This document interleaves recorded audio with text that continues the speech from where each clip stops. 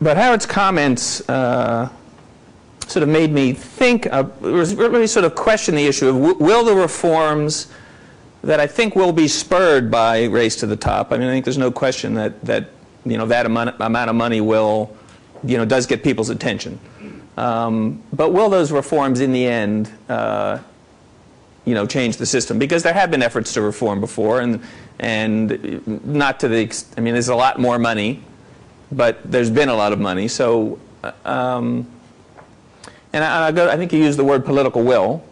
And I think it is a question of political will. I was driving home from New York on some day after, I think on Monday, I guess it was, and we were listening to public radio for 12 hours. It's in public radio in West Virginia is really interesting. But it was all about the health care debate. And not all 12 hours, but a whole bunch of it. And at the end of that, we just sort of, we sort of wondered at the end of all this healthcare debate, will we have a different healthcare system? And I don't. It doesn't feel like we will, in any significant degree. And that is a matter of political will, I think. And then we began to talk about our ecosystems falling apart, and where's the will to change that?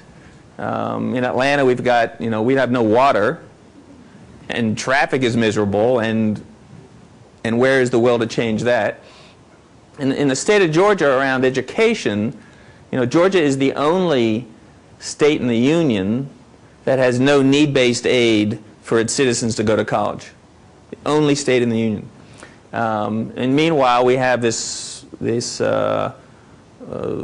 wonderful thing of the Hope Scholarship that private colleges benefit a little bit from, that public colleges benefit a tremendous amount from, that is sending our sons and daughters to Georgia colleges for free when we can afford to pay for our sons and daughters to go to college by and large.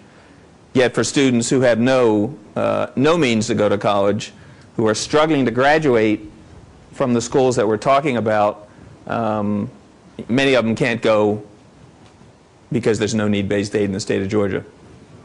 And that's a matter of political will. So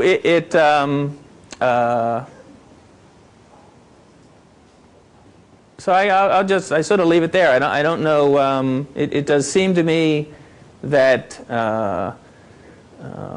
there are wonderful things about democracies. There's probably no better way of governing oneself in a democracy, but there are issues in a democracy, and I think one of the issues that we're facing now as a country is this question of political will around issues which will affect our children and affect our grandchildren, and we don't tend to do anything about it until the stock market collapses, and I don't, I have a niece who teaches in New Orleans, who was a TFA teacher in New Orleans.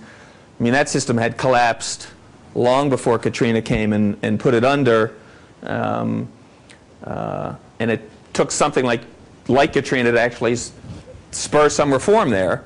And whether that will be lasting reform or not, but at least it's better than it was. So I don't know what, in this realm, I don't know what a collapsed educational system would look like other than the one we have, because it is collapsed, and yet there seems to be not much political will to do anything about it.